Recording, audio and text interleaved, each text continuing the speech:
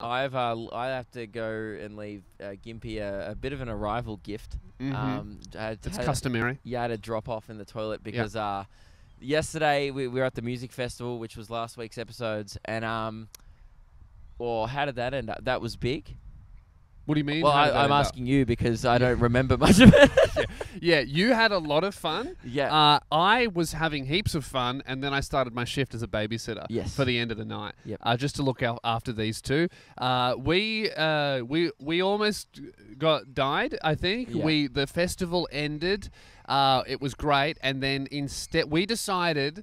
The dumbest shit ever. There was like an exit that everyone was to take to jump on buses that would drive you to a safe area to wait for an Uber.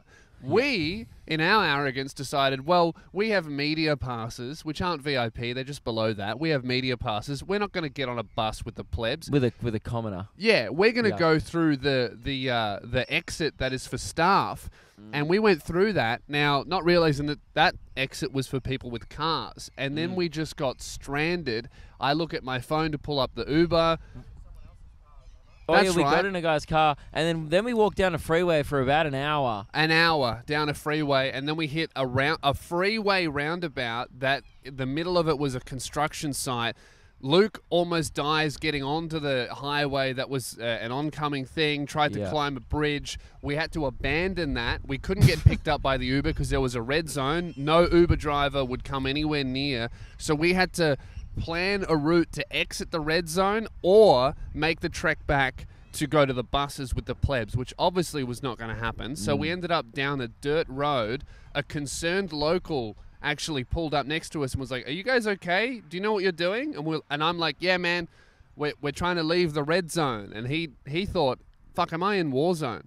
Yeah. He didn't know what I was saying. Yeah, he was confused. You were probably on his property or something. I think we were on someone's property. I looked at the map, and the road that we were walking down ended with something that was just called the gravel pit. Yeah. So he was like, "Why are these guys walking towards the gravel pit?" I truly haven't been that intoxicated in about 4 years. Yeah. Luke when he's drunk is a lot of fun. You're very nice, but you also reach a point where you get really self-conscious about being drunk around me, where you go, "Man, I must be so annoying right now," and you're not. But you constantly asking if you're annoying is really annoying. That's annoying. So that would be my only suggestion to drunk Luke if you ever run into him again. Yeah. Just don't be annoying. Yeah, I'll tell him later. Yeah.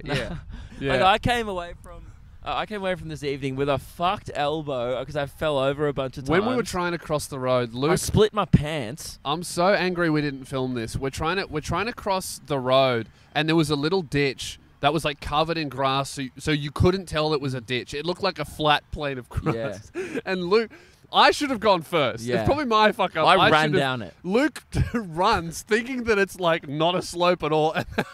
It was really long grass. And then immediately face plants on an angle and disappears into the grass. Like, you disappeared. I thought, like, fuck, Luke was imaginary the whole time. He just disappeared. Dude. And then you were so pissed. You face plant, and then you just stayed there for like 40 seconds while your brain was like, "Hang on, what just happened to me?" Like, you had to process that you were no longer upright. Yeah. But when you're that drunk, your brain just accepts it. I was like, "Oh, I'm here now." And then I woke up this morning, dude. I had bled all over my jumper. Oh, no, not the gander. The other one. That's why I'm wearing this one. Oh, it the has other blood all over it. Man, lucky you got two. Yes. I'm very grateful I bought two because I'm going to have to throw that through a washing machine during the week. Yeah, and all my clothes were just fucked. They were all like had dirt on everything. You turned into a toddler. I had to go, "Luke, stop running. Luke, don't cross the road without me. Hold my hand." And I was like yelling at you, "Fucking pussy, just cross." Yeah, you were a toddler who could swear. 4-lane freeway, and I'm just running across. Yeah, trying to scale some bridge that if you fell off, you would fall like 10 feet down onto another highway and then get run over. Like that would have been some cartoon death. I was messaging Meg the whole time, and she's just like, "Oh my god, fucking where's Lewis? Like, do not leave his sight." Yes. I have like a conversation with her. I'm sending her photos of us like walking along the freeway. Yeah. I was reading it back this morning. She's just like, "Just stay with Lewis." Like, she's so concerned about my well-being, and she's like, "Are you home now?" I was like, "Yeah, I'm pretty sure." I'm like, "We're in some guy's car," and she's like, "Who's the guy?" I was like, "I have no idea." Yeah. But it wasn't an Uber. It was like at the festival. One of the roadies gave us a right. lift. Yeah. Because he was driving past us and Keelan just goes, "Oh, can you give us a lift?" And he's like, "What?" And then he goes, "Give us a lift." He's like, "Okay." But and his car was that's how full he ended of up shit. getting lost, because he just drove us to nowhere. That's right. He drove us to nowhere. He's like, "I can give you a lift, but like, I'm not going to take you anywhere productive." So it's my fault that we got lost. It is your fault. It is. Sorry. This was a good one. Also, there was an obscenely drunk woman that was being looked after by her friends, and we were hanging out in the VIP. She was there for some reason, and she was really drunk, and she had a cigarette, and she was just asking everyone for a lighter. No one had a lighter, and then Keelan goes, "Oh, I've got one," and she goes, "Do you?" And he goes, "Yeah, it's right here," and shows her just his thumb, and she goes, "Oh, you're a lifesaver." and then like Keelan didn't like hide it from her. He goes, "Yeah, I have one. Here's my thumb." She goes, "Oh, lifesaver. Thank you so much." And then cups her hand around his thumb. Keelan is like pissing himself in her face. I'm dying. And she's just like really waiting for his cigarette, sucking on the cigarette, waiting for it to light. And then after 15 seconds, Keelan just had to like, show her some mercy and go, "Hey, that's actually just my thumb." Way rude as shit when we were watching Peking Duck. I don't think you missed this one. A girl came up to us in the crowd asking for a lighter. He did the same shit. He goes, "Yeah, I've got a lighter." And then just Gave her the finger. I do that all day. Yeah, Keelan was a bit of a menace, but also a good bloke.